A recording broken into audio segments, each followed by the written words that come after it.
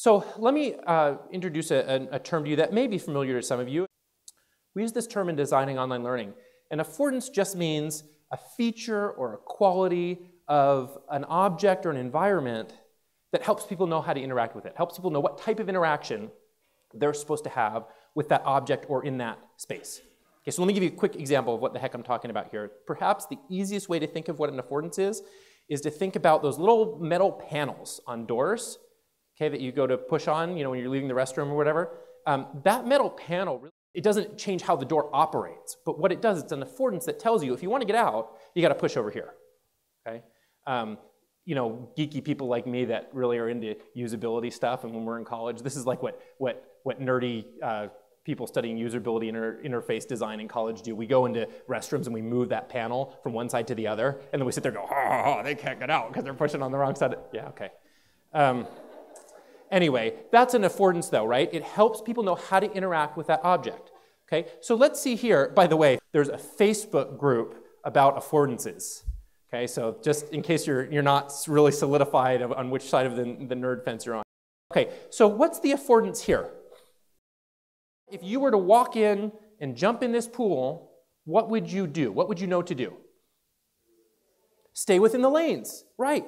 So it's really simple. Those lane markers are the affordance to help you know that that's the interaction you're supposed to have in that pool. There are probably other times where they take those away and the interaction is very different. Okay, so that's a good example. Let me take a look at one more. How about here? What type of interaction does this environment afford?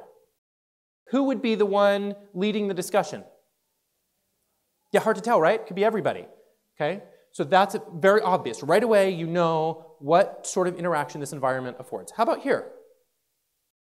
So it's pretty clear that it's a different, same physical space, same walls, same chairs. I guess we got some tables here. But very quickly, the affordances of this room, the way these chairs are set up, tell you that the interaction is going to be very, very different.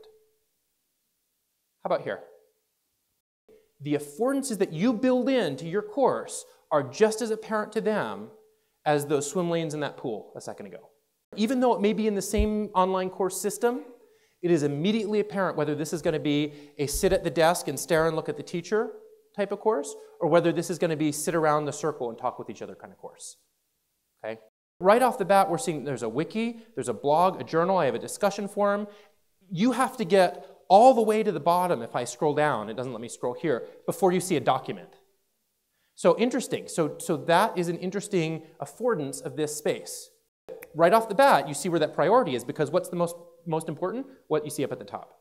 Yeah, so those are all factors that are really important for you to consider as you are building your course, right? So some examples that you could think about this is where you place, if you have some sort of introduction that you do. Maybe you have an introductory discussion forum, or you have a discussion forum where you can answer questions, sort of like virtual office hours or something like that.